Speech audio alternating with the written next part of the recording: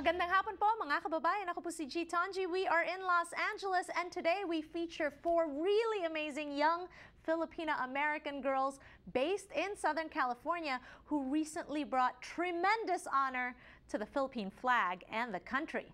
Back in late April, Caitlin Alexander from Lakewood, California, Gabby Colados from Palos Verdes, California, Ariana Lapage from Foothill Ranch, California, and Journey Winder from Laverne, California, flew to the Philippines to try out for the Philippine Under-14 girls national football or soccer team, and they all made the final 18-player roster that would compete in the Asian Football Confederation, or called AFC, Under-14 girls regional championships in Laos.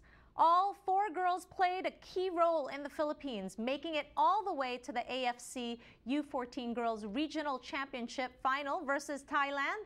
The team definitely gave it their all. Unfortunately, it wasn't enough. However, that's okay because we're here to celebrate them and all the hard work that they've put in. Thailand defeated them 1-0. However, they performed exceptionally well throughout the entire tournament.